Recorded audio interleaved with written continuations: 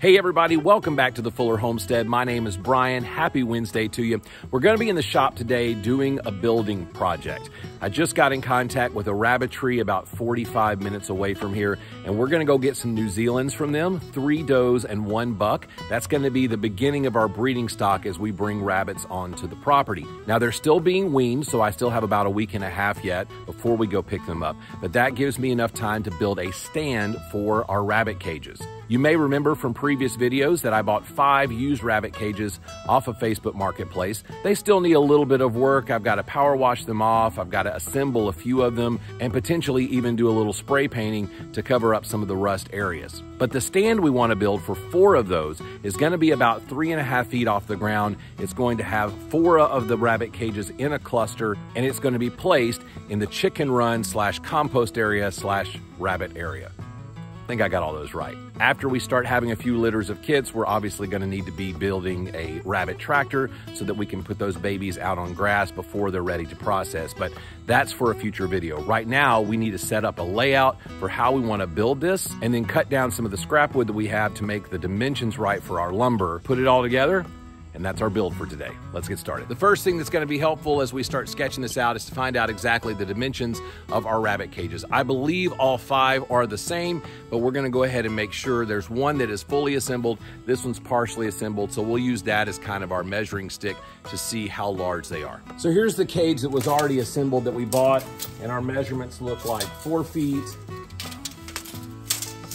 by 2 feet, and I believe, not that this really matters, but yeah, all of our dimensions around the edges are 2 feet. So 4 feet by 2 feet. We'll check this other one to kind of make sure that all of these are exactly the same size. Just by eyeballing, I can't imagine this is going to be any different. Yeah.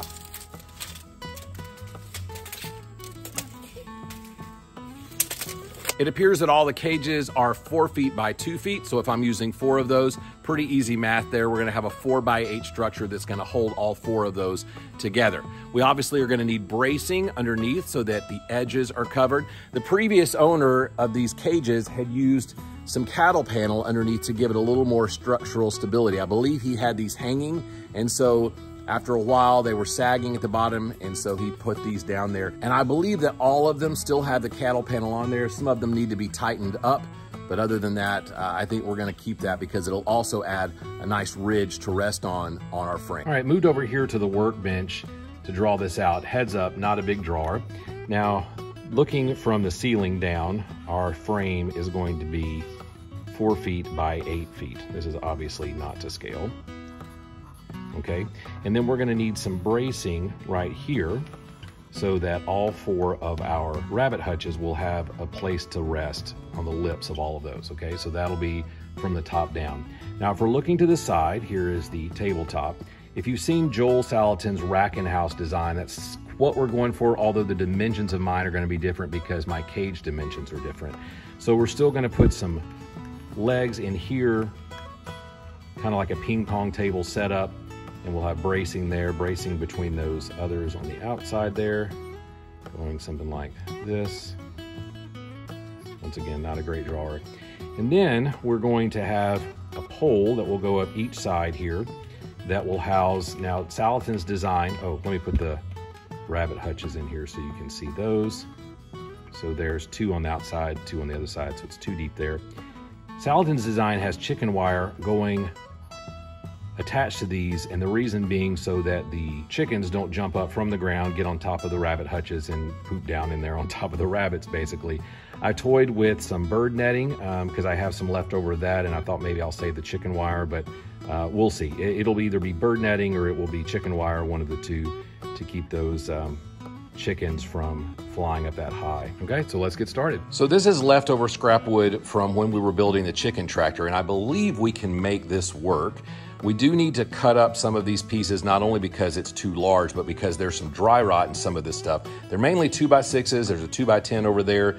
The post pieces that I have over here are not long enough for legs, so I am gonna have to go out to the shed and get another piece of treated lumber for the post, which is not a big deal. But we do need to start cutting down some of this and see what's still good and what really needs to be burned.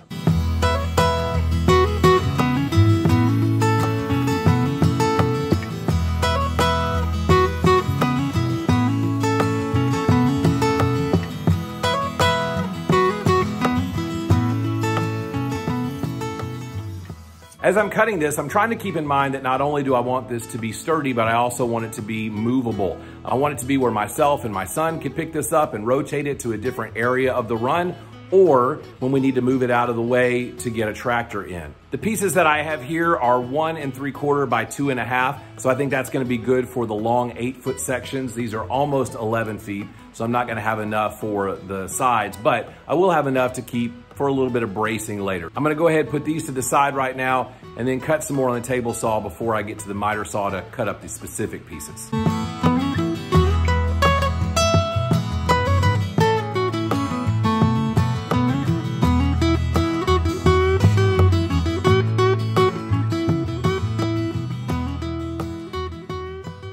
Now we have the bones of the frame laid out on the assembly table, 4 feet by 8 feet, 2.5 inch wide depth on the outside of the frame. Plenty of room for the cages to rest, so that's good.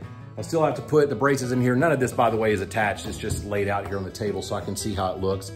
And yes, I could have done this on the ground and it probably would have been a little better. So when we put the legs on, I don't have to pull this all off, but I wanted you to be able to see it. And quite frankly, I was trying to save my knees. We're gonna measure this out, screw it all in, measure out the other braces in the center there, and then start working on the legs.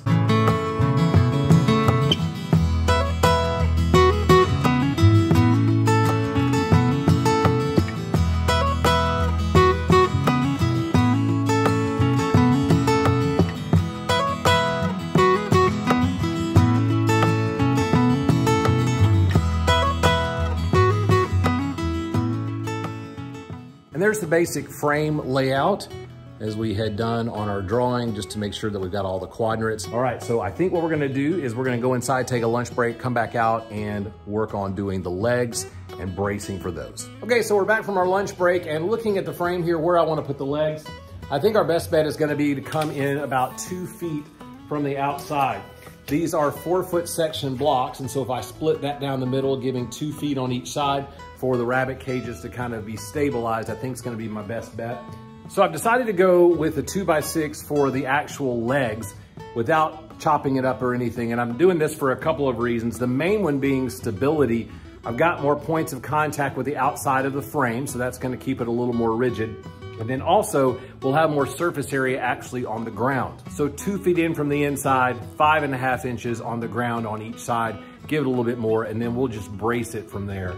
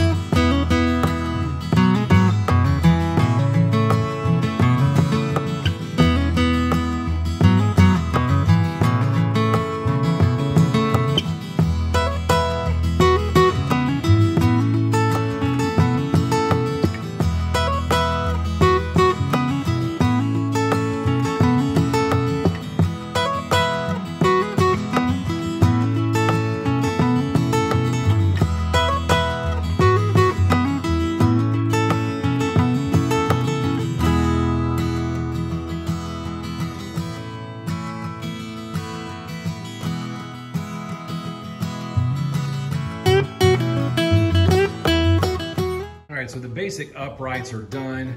This is not, I'll admit, the best bracing in the world, but it is a brace. It will be a lot better once we get these sides done. The idea is to put a brace going from about there all the way down to the corner here. I thought about doing, a cross on this side.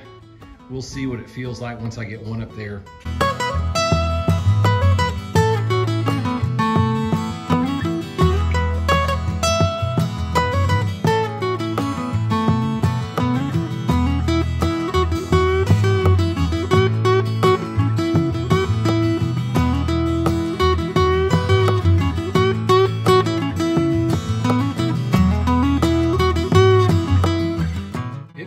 Sturdy, so I think we're just going to leave it at the one brace here.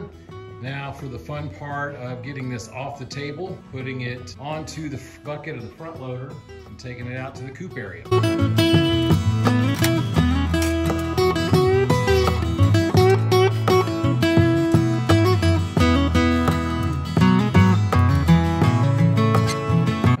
quite as hard as I thought it was going to be, so that's good news. But the weight, I think, is going to be fine for 2 people to be able to move that around when they need to.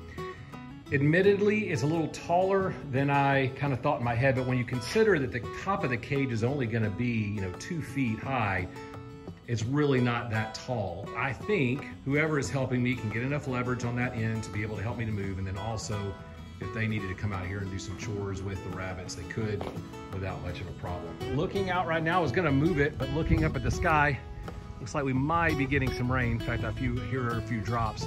We had some a little bit earlier this morning. I don't believe this is going to last long at all. So I think what we might do is go ahead and let this storm pass over, or this little cloud, I should say. And then I'll go grab the tractor and we'll put it on the front loader, tie it down, lift it up, take it out to where it's going to be resting, and see if we can't get a good spot to level it up at.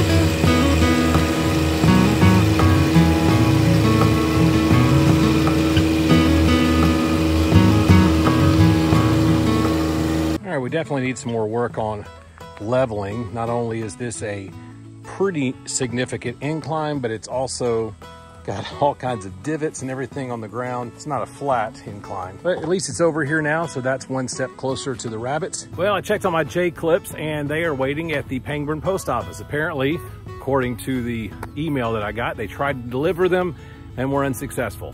I don't know how that was possible, but anyway, so I'll have to go pick those up tomorrow morning, which is fine. But what it does mean is that I won't be able to fix all the rabbit cages, attach them together, and put them on the stand. And then I wanted to make sure I get those mounted before I put up the upright. So for today, what's left to do is gonna be, we're gonna move the chicken tractor as soon as the boys get home. Whoops, I got chicks trying to get out. Hang on a second. Let me show you what they're doing here. So I'd lifted the lid just to get ready to take out the feeders and the water so that we could move them.